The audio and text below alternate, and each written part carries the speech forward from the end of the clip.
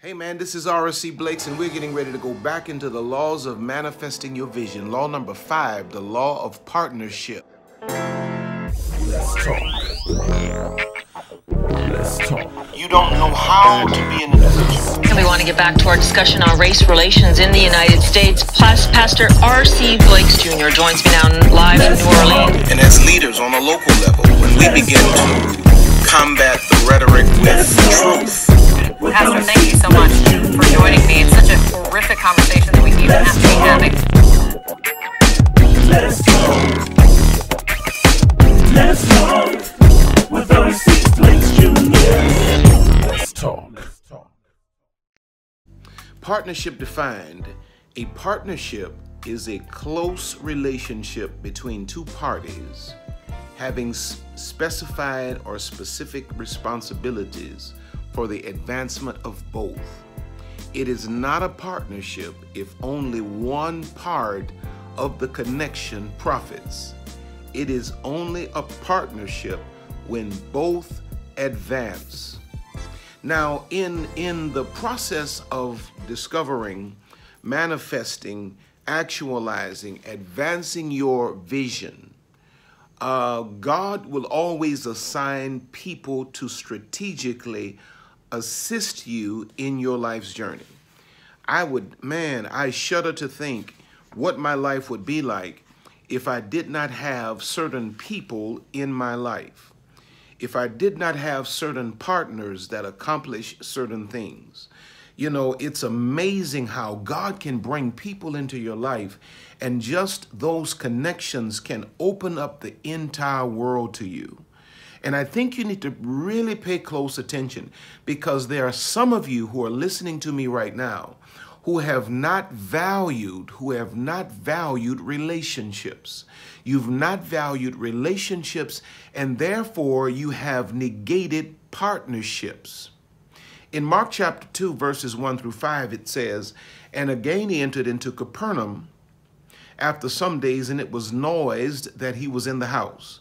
And straightway many were gathered together, insomuch that there was no room to receive them, no, not so much as about the door. And he preached the word unto them. And they come unto him, bringing one sick of the palsy, which was carried by four. And when they could not come nigh unto him for the press or the crowd, they uncovered the roof where he was. And when they had broken it up, they let down the bed wherein the sick of the palsy lay. When Jesus saw their faith, he said unto the sick of the palsy, Son, thy sins be forgiven thee." So in this text, the lame man is in a helpless position, but the beauty is that he has friends who come together, who work together, who partner together to help the man to get to the next level.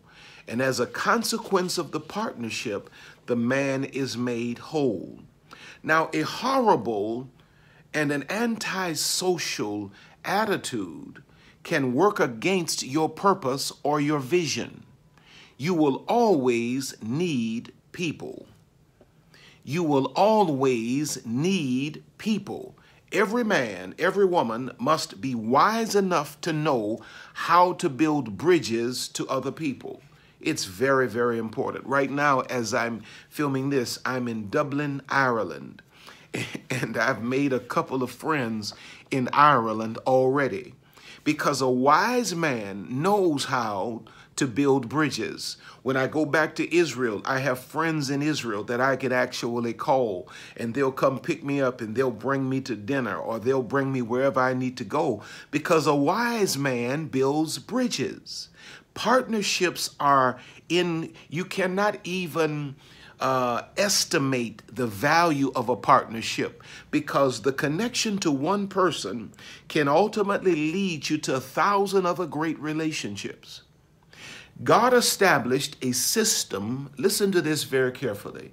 In the Word of God, God established a system called covenant to ensure that partnership between people would be a necessity to success. And what is a covenant? A covenant, if you go into the Old Testament or into biblical times, a covenant would be a farmer that comes into partnership with a hunter.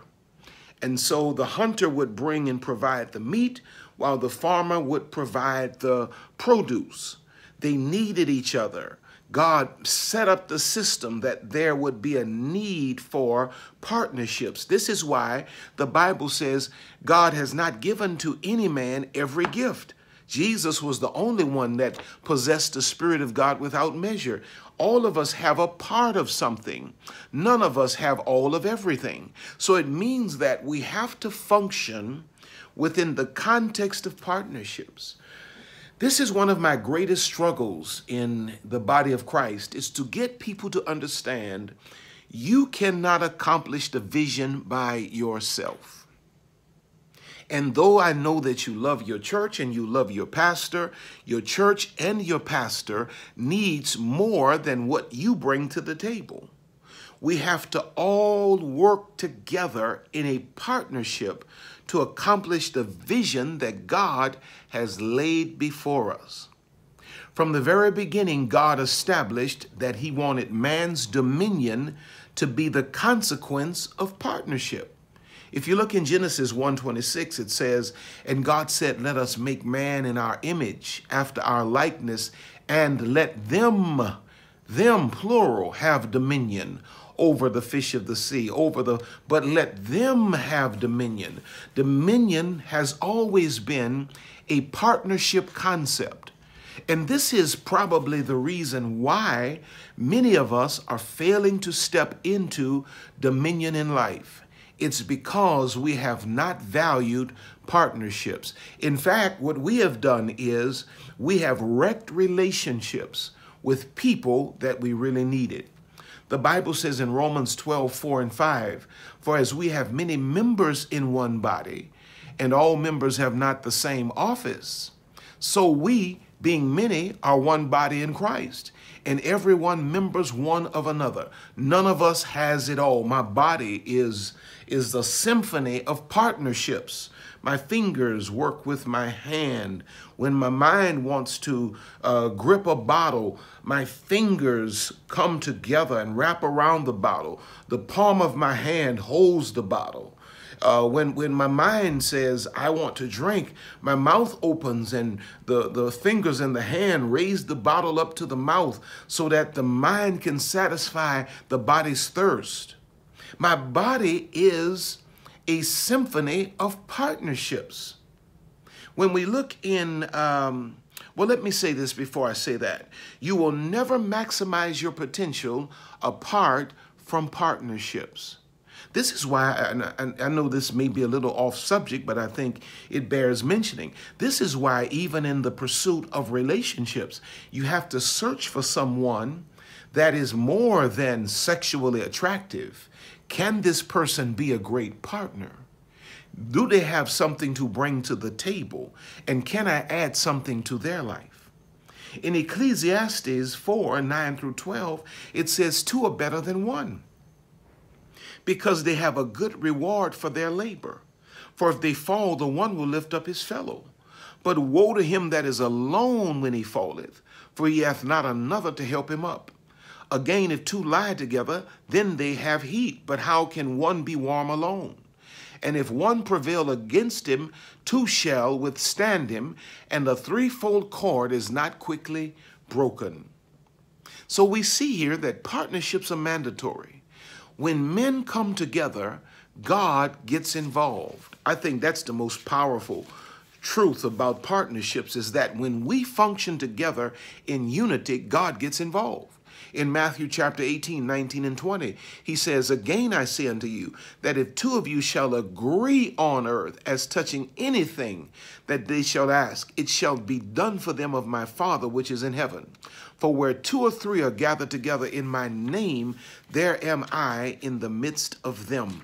So God gets involved with partnerships. Personal vision requires partnership, because your vision will benefit others when it is manifested. If you have a vision that does not include the advancement of others, it is really not a vision. It's just simply a vain ambition. So vision requires partnerships, because vision is supposed to advance more than you. Listen to what the Word of God says in Proverbs 29 and 18, where there is no vision, the people perish. Now, there are three benefits of partnership. Number one, partners give us additional perspective that we otherwise would not have. When I have partners, they can say, I think you should probably look at doing it this way, because they bring additional perspective. Number two, partners provide additional talents that we do not possess. I don't have to be a lawyer. I don't have to have a law degree, because I have lawyers. They bring a dimension of talent and know-how to areas where I'm lacking. Number three, partners provide additional strength in times of weakness. When I am weak, my partners are strong. Where I am weak, my partners are strong. The right people will always identify themselves by supporting your weaknesses. You will know your partners because they will be the persons that support your weaknesses. Invite someone to share, like this video. You know what to do. Like it, comment, do all of that good stuff. And meet me next time. And just know I love you with all of my heart. God's best for you.